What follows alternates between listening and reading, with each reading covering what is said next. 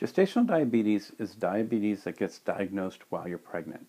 So according to the diagnosis, any person that didn't know they were diabetic and then gets diagnosed with diabetes during pregnancy is a gestational diabetic. But true gestational diabetes is really only a factor of pregnancy itself. And it usually doesn't develop until the very end of the second or very early third trimester. And so we generally test for it between 26 and 28 weeks. The test is kind of a yucky test. You got to go in fasting before you eat. They'll check your blood sugar, and then they give you the sweet stuff to drink that's pretty nasty. And then you wait an hour and they recheck you. And the idea is we want to see what your body does with this measured amount of sugar to make sure that it's processing the sugar correctly.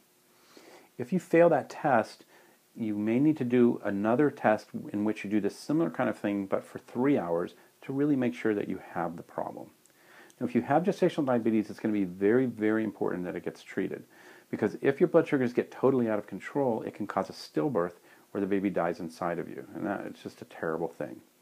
Even if it doesn't get that bad, but it's still not well controlled, it can make the baby too big, which can cause birth injury or other problems during the time of delivery.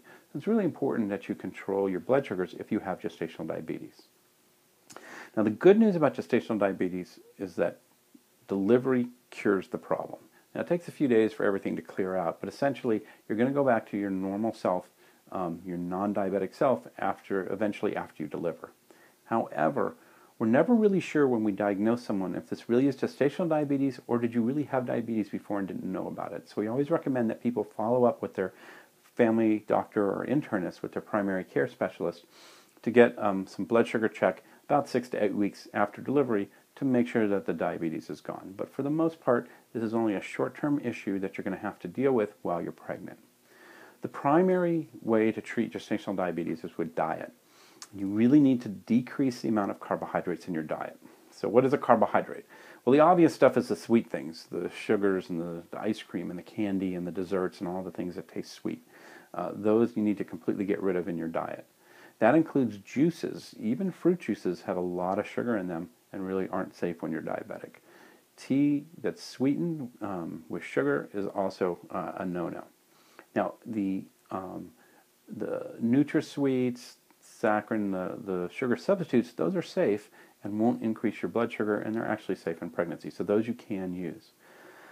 You also want to avoid other types of carbohydrates, which are starchy foods. That would be things like bread, pasta, tortillas, cereal, potatoes, corn, rice, all that starchy stuff. Those foods are also carbohydrates. So what happens when you eat a piece of bread is that it gets into your stomach and your intestines, and it gets broken down into sugar. So I tease that eating bread is like eating a candy bar. It just eventually gets turned into sugar. So you want to be careful about that. Now, people say, well, what if I have complex carbohydrates in whole wheat bread? Well, honestly, that is a little bit better only because it takes longer for your body to digest it, and so the sugar release is a little bit slower rather than all at once, and so it's a little easier for the body to handle it, but it's still carbohydrates, and it's still putting sugar into your system. So for the most part, you want to try and avoid those things as much as possible.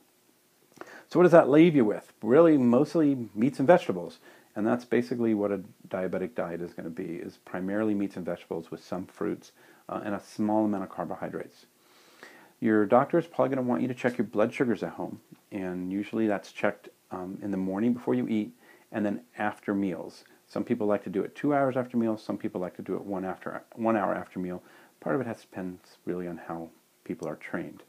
But there's going to be tight controls, and your doctor's going to want to see those numbers to help you adjust. Now, if you're unable to get the blood sugars under control with diet, then insulin is probably going to be added. Some people will add oral medication, and those are safe and they do work. In my opinion, it's a little bit of a slow process, and since there's not a whole lot of time between the time you diagnose and the time to deliver, I don't like messing around with the oral agents. It's certainly a safe way to do it. It's very acceptable.